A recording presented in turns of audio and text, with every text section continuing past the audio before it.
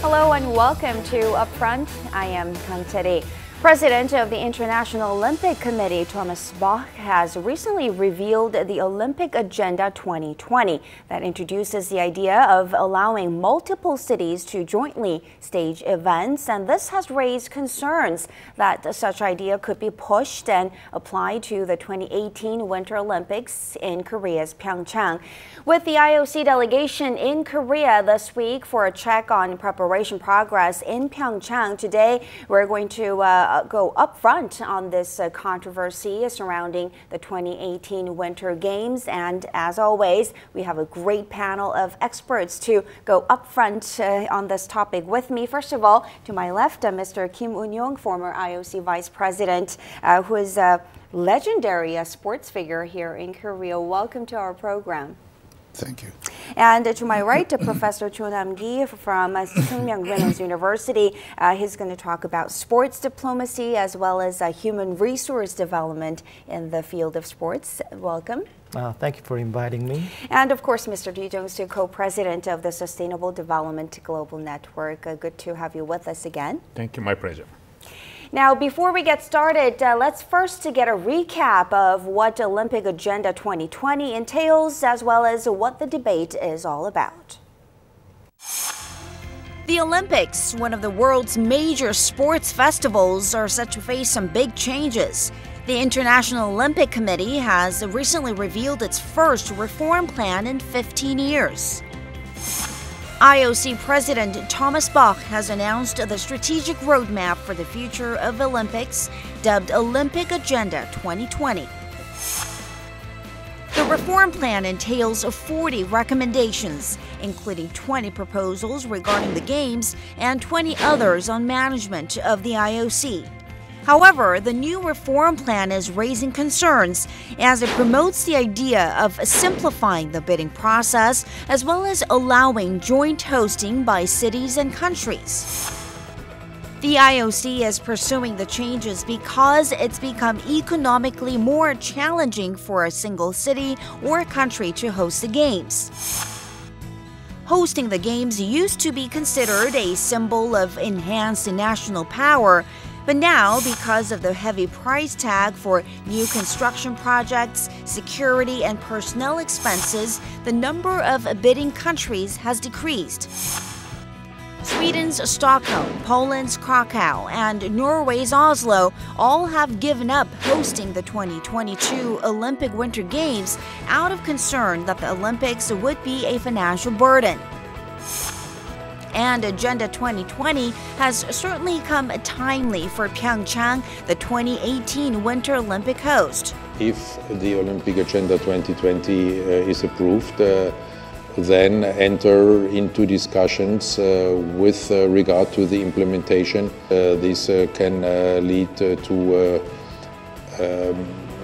lesser capacities with regard to different venues. Like in Tokyo, can include venue changes. This can lead to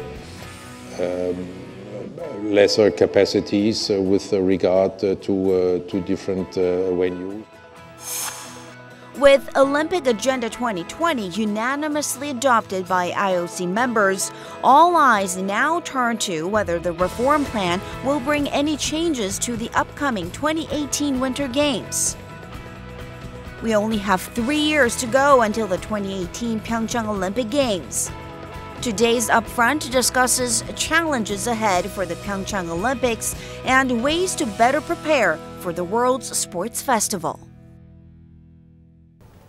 So why do you think the IOC has released this new Olympic Agenda 2020? What do you think they wanted to achieve here? Maybe I'll start off with you, Mr. Kim. No, IOC is engulfed in what they call commercialism, professionalism, gigantism, and all kind of isms. And maybe Olympic ideals which are supposed to be dedicated to education of the youth and the contribution to peace, not maybe destroyed, but might be damaged a little bit, and they have to rebuild incorrect position, these Olympic ideals in 21st century. And Baha, who took over IOC last year, I think, he has to do a lot of things, and Olympic agenda is some kind of reform procedure, which is nothing more than, not necessarily this sharing sport events and so on, but it has a lot of things like other reform measures Olympic as well. Channel, Okay. etc. So do you think, what's your stance on what brought out this reform measures at this point? And do you think it was targeting Pyeongchang in a way?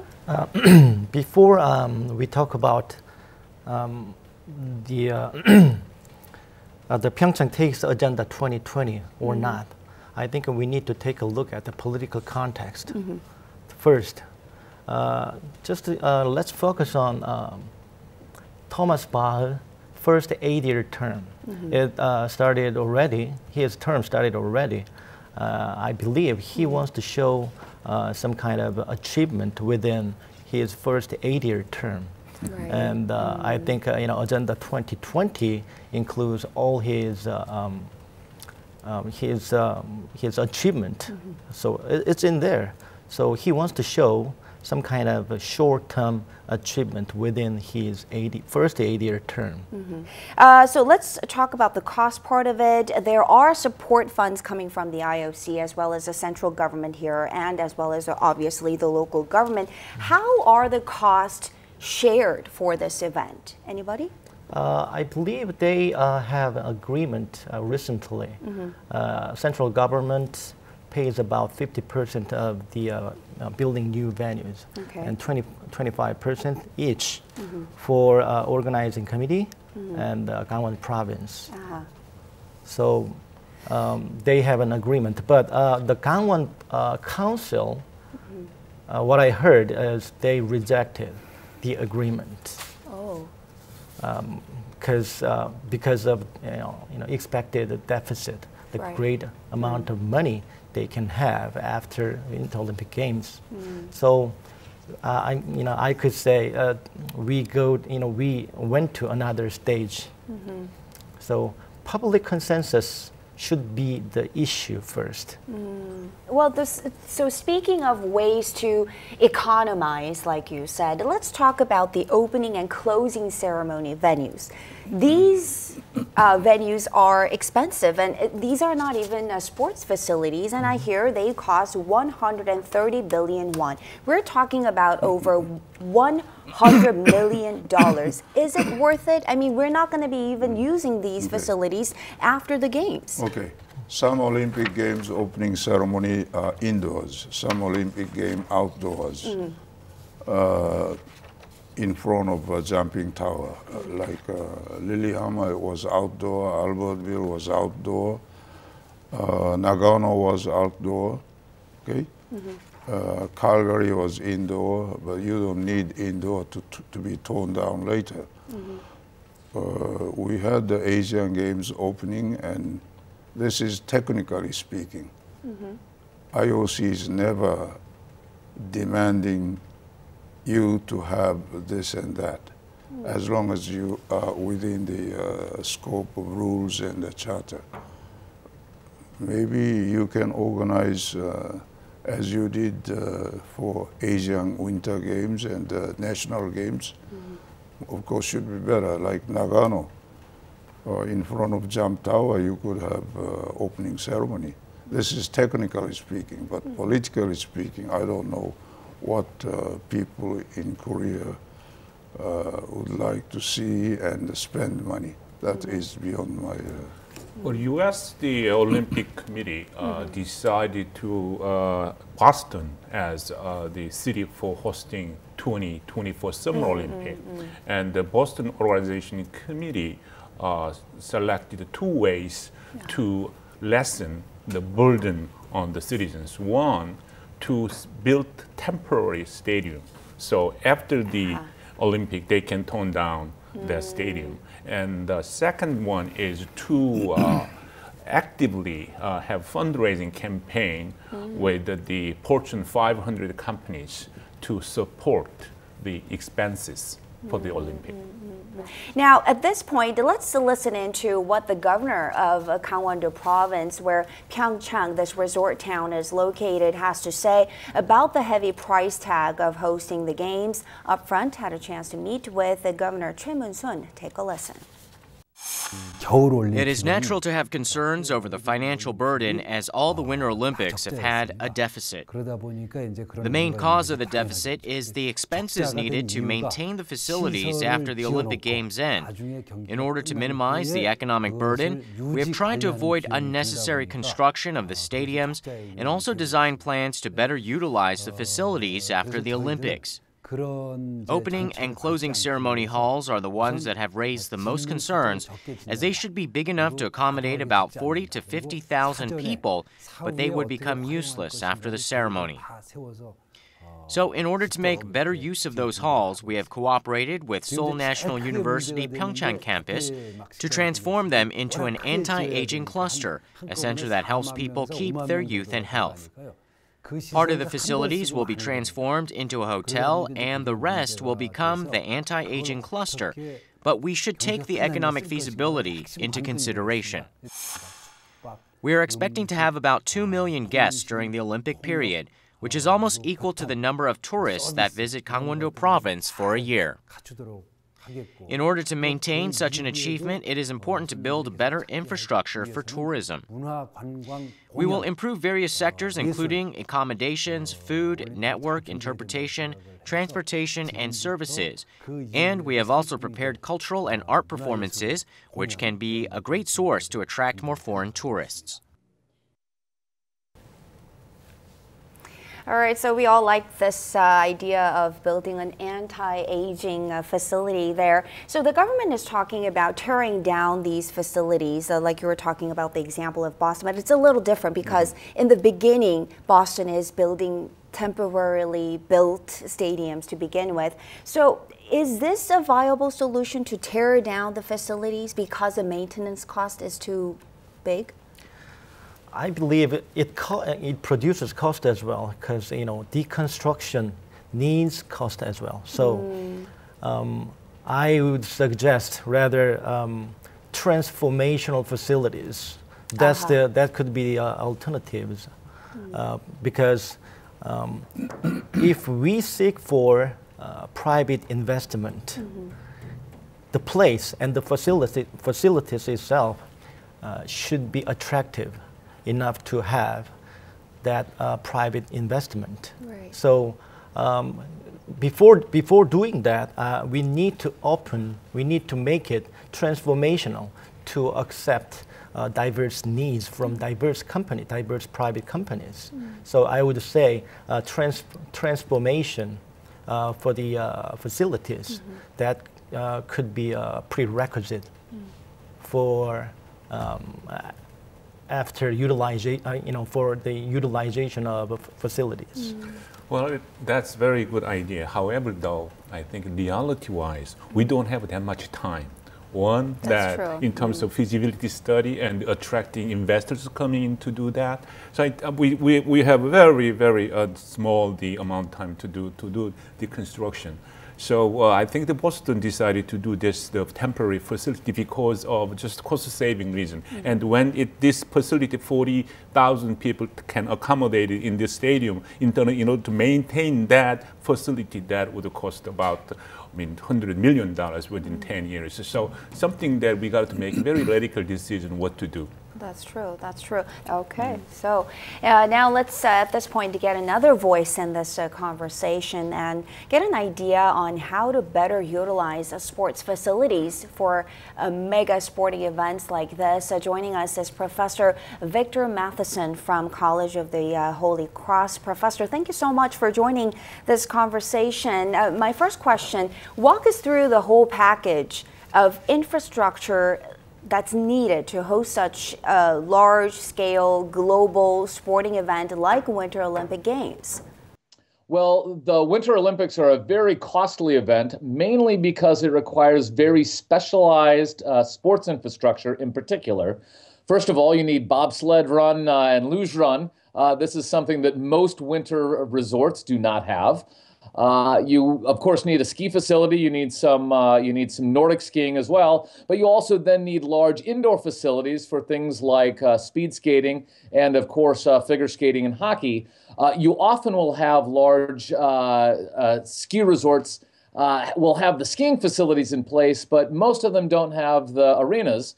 And, of course, large cities that have the indoor arenas often don't have ski resorts nearby. So that makes it a fairly expensive proposition for most countries. Yes, expensive propositions indeed. Now, that's the hardware part of the package. Now, what would be some of the other expenses that don't necessarily come at the top of the bill, but if combined to make a big difference on the total sum?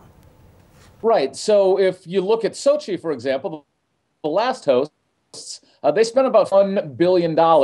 Almost all of that wasn't on ski resorts and luge runs. It was on general infrastructure, again, getting housing and hotel space for maybe 50,000 guests, getting the type of transportation networks that allow you to get from your major transportation hubs into the city. Of course, that's one of the large expenses that Korea is engaging in. Rail, for example, to get from the large population centers into the resort itself. We know that Sydney, for the Summer Games, spent $250 million in the year 2000, but Greece, just 4 years later,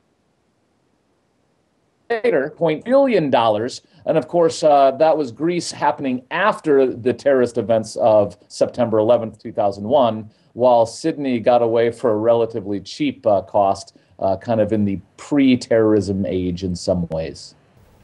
All right, so expenses for security as well. Got to leave it there for now. Thank you so much, Professor Matheson, there joining us for this conversation. Now, so he was talking about all these different items on the bill that Pyeongchang is going to get at the end of the Games. So co-hosting the Olympics that we touched on briefly, I want to get your stance on this idea. Where co-host? No co-host, neutral? Where do you stand? It's very tough. It's very complicated to have national consensus to, for co-hosting. However, if we just, focus on economic cost, we can think of domestic co-hosting within Gangwon province or beyond the Gangwon province.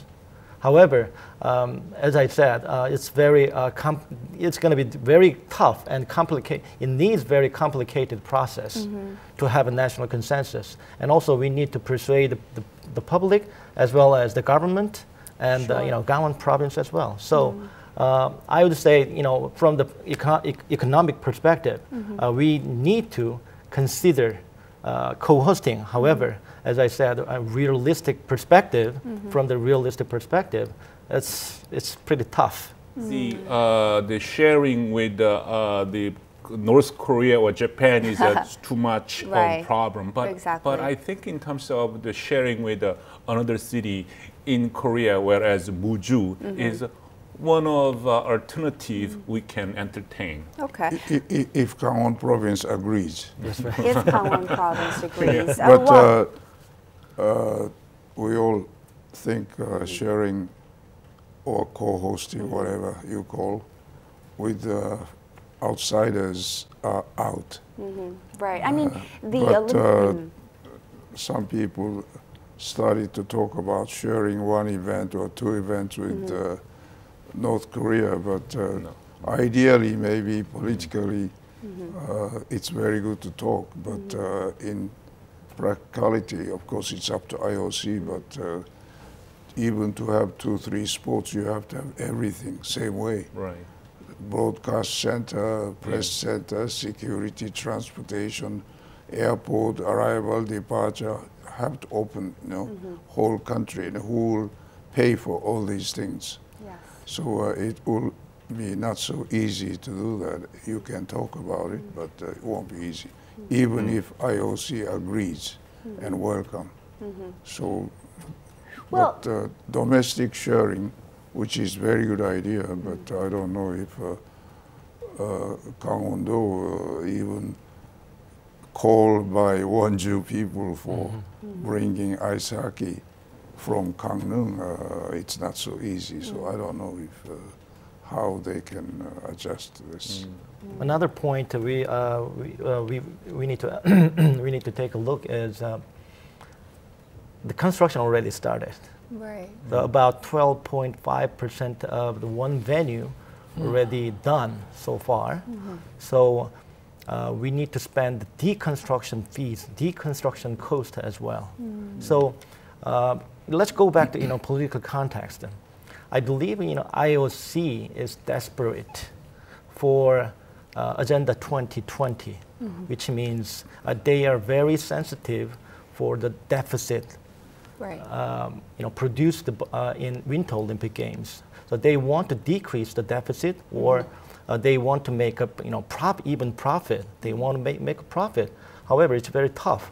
So that's the point we can take advantage, which means there must be room for another negotiation for more funding from IOC. Exactly. For instance, if we need to spend the deconstruction fee, then if we can negotiate for the deconstruction cost with the IOC, if they want us to accept domestic co-hosting, but it's tough as well. So.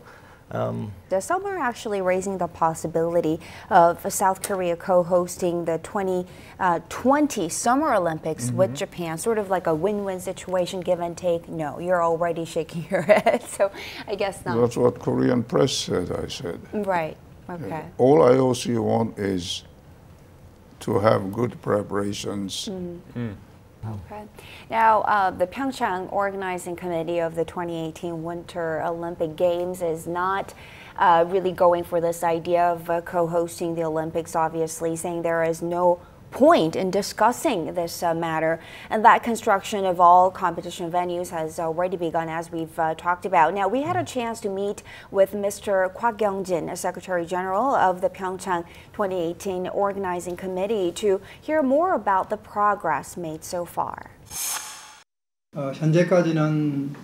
We have designed the basic plans for the Olympics so far, but from this year we are planning to actually carry out those plans. So we are now working on establishing detailed strategies to implement. We have focused on building infrastructure, stadiums, and traffic networks so far, but from the end of this year we are going to focus more on managing the stadiums. All the stadiums for the Olympics have been under construction, and others, including the training center for the athletes, will begin construction within this year. So all the facilities needed for the Olympics will be established by the end of 2016 or the beginning of 2017. It might feel like it is a little bit late, but we have galvanized efforts to finish the construction on time. I believe a lot of other nations, including Southeast Asia, will show a lot of interest in Pyeongchang, as the city has gone through a lot of new experiments in the field of Winter Olympics despite all the challenges. The preparation process will be concluded within 1 or 2 years. As we don't have much time left, now is time for all the stakeholders to reach an agreement to better prepare for the Olympic Games. Now, talking about the Pyeongchang Olympic Games, environmental issues we cannot neglect here. Denver, for example, in the U.S., obviously, turned down the Olympics because they did not want this massive destruction of wildlife habitat that it has. And, of course, Germany has also given up on their Olympic dreams because of the expected environmental damage. Where does Korea stand in all this? Is this big enough of an issue that we need to consider maybe down the road, not necessarily for 2018?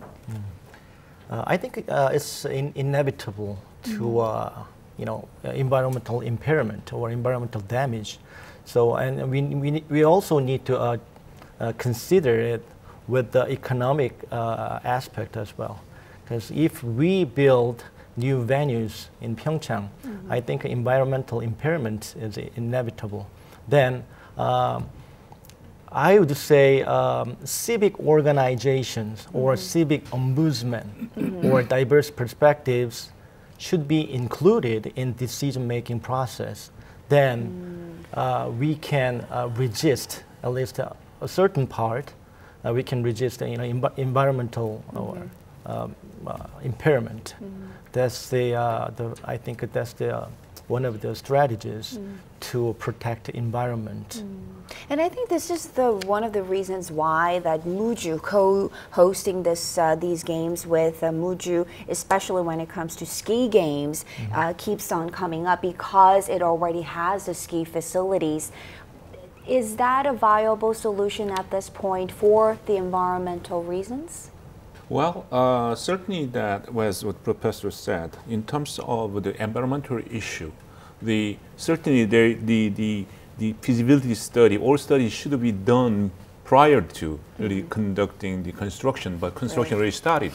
However, though, the downhill skiing runs, perhaps that what I hear is the Muju has the facility which certainly fit into requirement of the IOC. And now here in the Pyeongchang, we need to build new one and destroy the environment where the mountain has over 600 years history and trees, all that need to be damaged. So it is certain things that we need to really re-examine, as what Professor said, inviting the civic groups as well as the environmental specialists to see what kind of damage, how much of damage it will occur.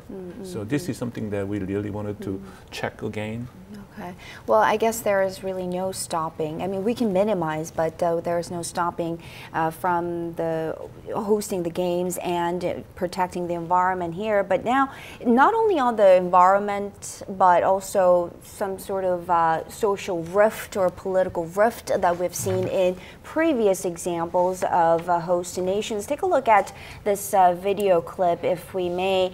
Some people have said sacrifices needed to be made for mega events like World Cup or Olympic Games, and take a look at what happened with the Brazil World Cup some years ago, that protesters took to the streets pointing out that people were living in extreme poverty next to this very expensive, nice-looking stadiums. So what are your thoughts on this? Is this a sacrifice that we just need to somehow bear? Like, for example, the debt after the games. Who is going to answer for that? I think it's because of the feeling of deprived. It's a matter of how to manage and who is involved in the management.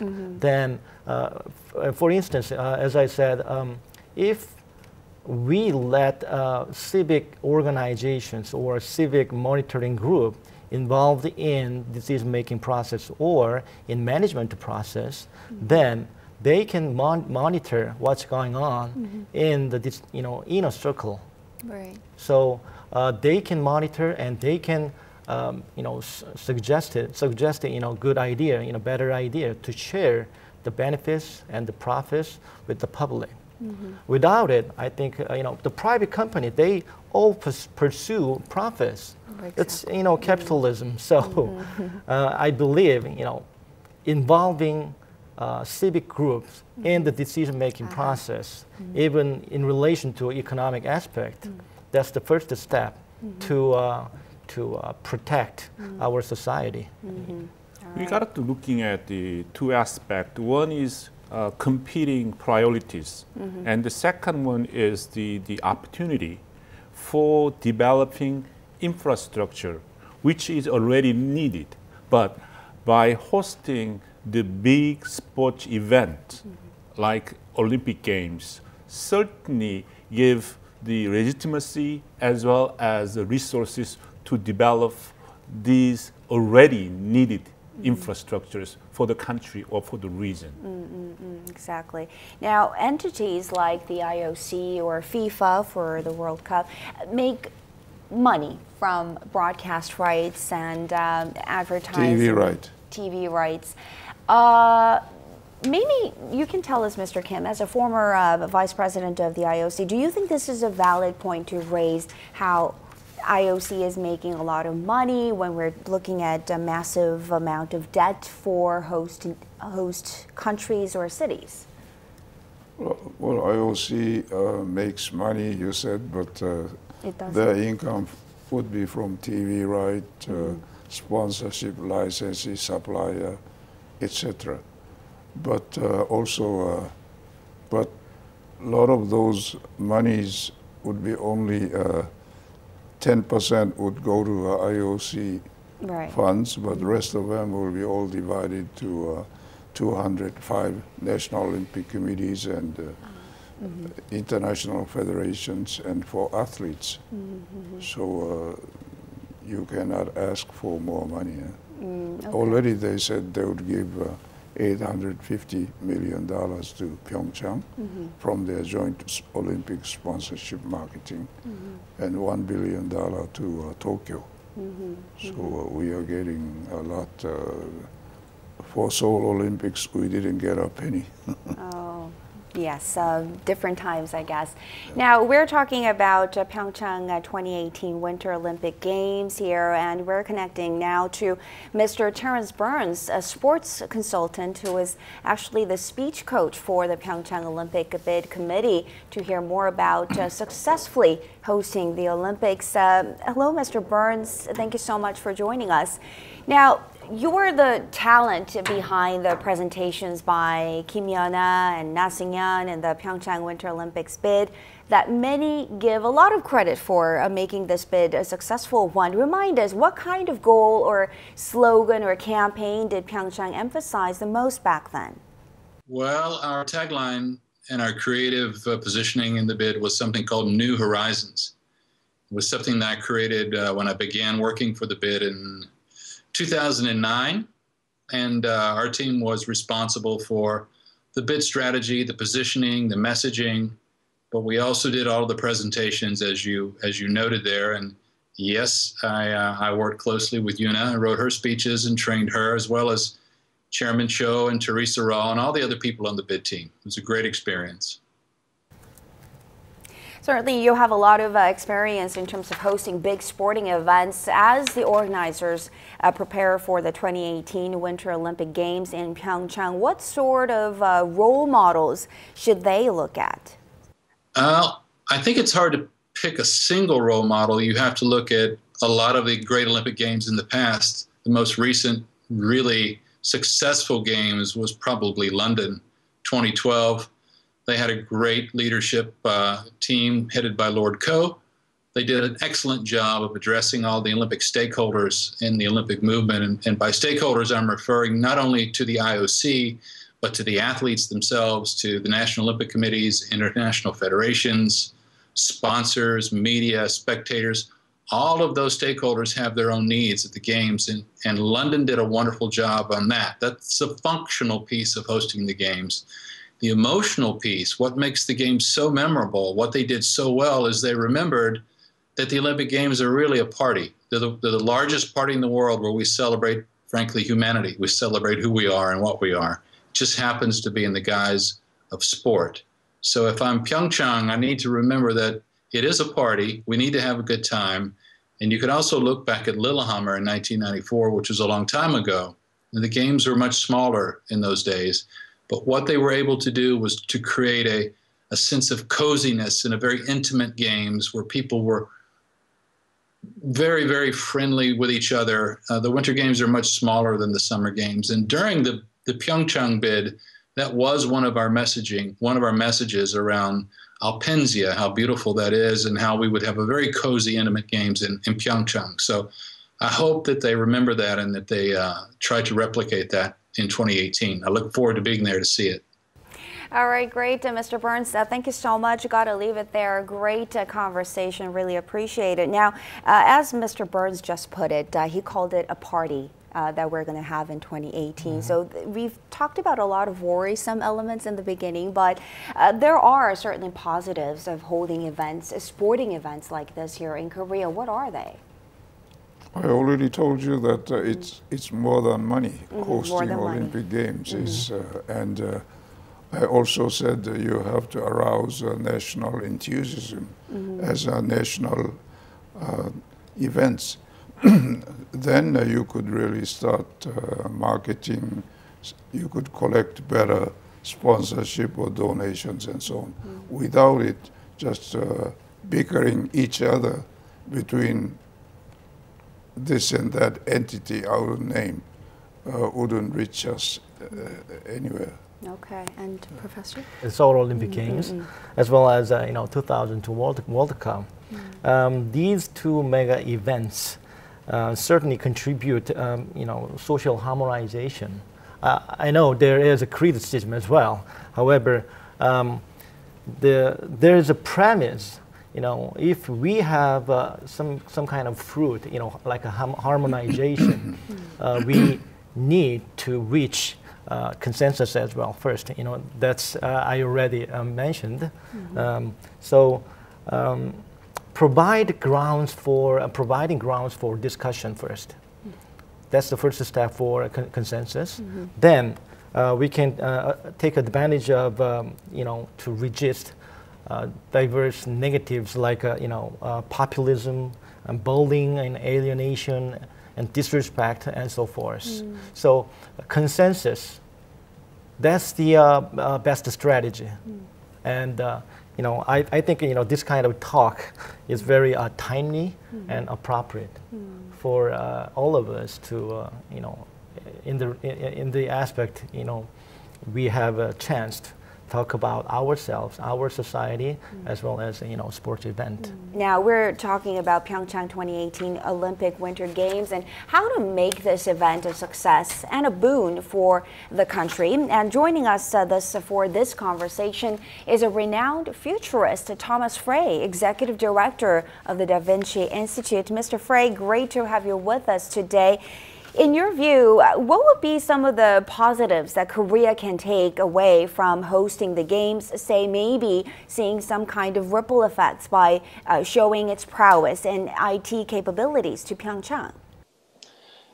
Well, part of what people are expecting is that the South Korea is one of the most technologically advanced societies in the world. And so that people are going to expect all kinds of interesting technology being used in this event. This would include everything from monitoring all of the athletes that are there so that we're having biometric readings on the TV screens to show everything from heartbeats per minute to the breaths that they're taking to how much oxygen they're consuming, things like that. And these are technologies that are already available, but having them used in this capacity is a little bit new and different. And so ramping up for things like this, and then being able to have very good communication, being able to have flying drones that fly over and get unique views of the athletes as they're coming down the ski slope or coming off the ski jump. These are all things I think that people will are kind of looking forward to. All right, drones for ski games, that would be kind of cool. Now, what kind of advice or tips can you give to the Pyeongchang Olympic Committee in terms of ways to maintain its sports facilities and infrastructure after the games end? South Korea has already become one of the leaders in the world in video gaming tournaments. It's one of the big issues in creating Olympic facilities is what to do with all these facilities after the games are all over. And using these for video game tournament centers might be one possible use.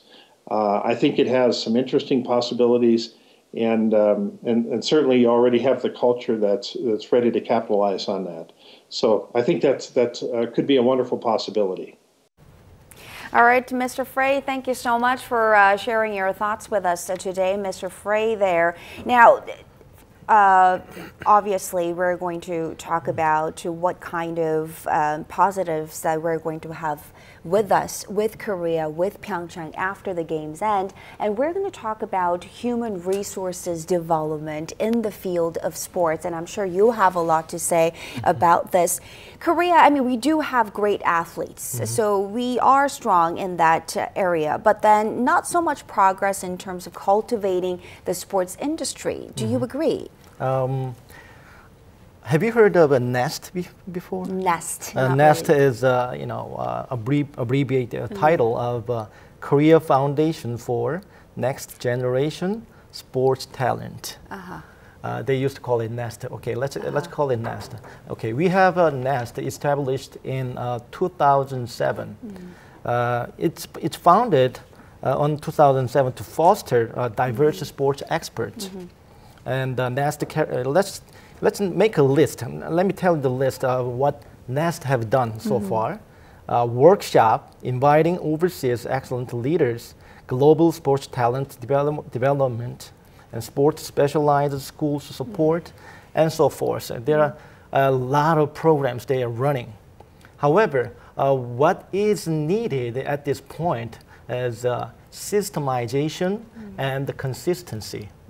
And they provided many programs, and so many sports stars and players, they participated in the program. However, what they did after participating in the programs is nothing, which means they need to get a job in the same field, what they have done in the programs. However, it's very tough for them to have a job in the related fields. It's because of the program is not that much specific and not that much consistent to develop their, each individual's, career and expertise. That's the problematic so far.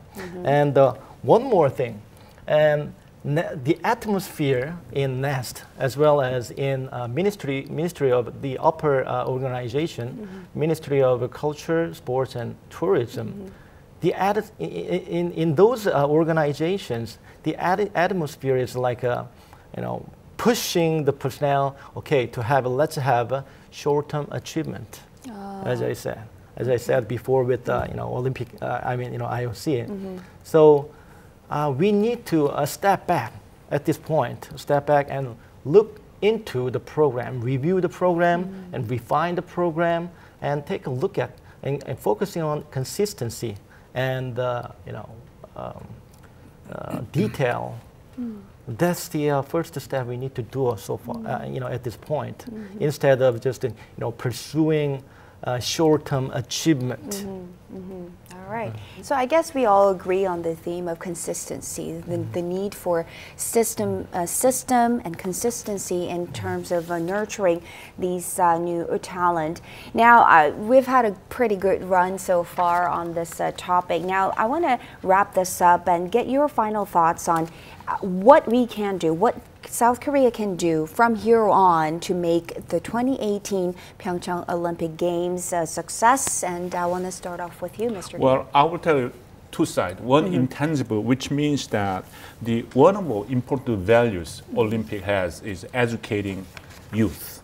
So I hope that Korea can show our Korean youth that the country, this nation can have a capacity to run successful Winter Olympic game, also providing the whole facilities for the games for our youth. The second part is the innovative, creative, the IT technology and the medical technology can use this Winter Olympic to develop a more wearable, the diagnostic, the clothes and other facilities programs. Therefore, we can really show the world after the game that we created this because of this successful Winter Olympic Games. And drones for the ski slopes, right?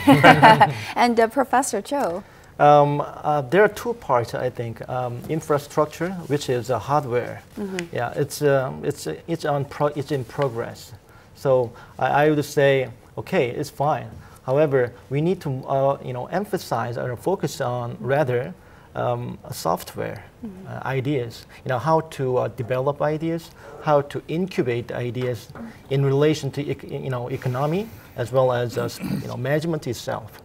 So I would say let's just be open to include more people into Winter Olympic Games, Pyeongchang Olympic Games. That's the I think most critical step we need to do at this point. Okay, all right, and Mr. Kim. Organization of any such event has two aspects. One is organization of the games. One is accomplishment by countries' team players. Okay, otherwise people will not support or follow. Okay, and also at this time, I said it's more than just economic or local interest. It's a national, international event, a festival. Okay, at this time, they have got the games 4 years ago and already preparation started. A little bit delayed, and then IOC is giving a lot of pressure. We have to somehow organize one of the best games ever, as they did with the Seoul Olympics. So they have to reorient their plans realistically and negotiate with IOC and implement. Secondly, they have to train and operate the events and games as best as they could, and then establish good international relations and leave good legacy of the Olympic, which will include post-games usage of this huge, numerous facilities.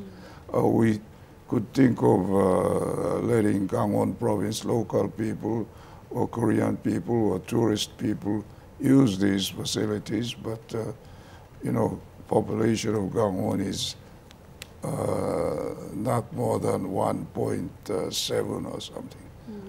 Our finance is quite limited. We have to attract tourists, sports people, encourage tourism in Gangwon province, which has huge potential. So we have to do all these things, but eventually towards best games ever and leave good legacy for the world. Good legacy, and hopefully we can all have a party there in Pyeongchang in 2018. Thank you so much for coming in today and going up front on this topic. Thanks. Thank you. And of course, thank you, our viewers, for staying with our Upfront conversation as well. Remember, you can stay with Upfront online as well. I will see you next time.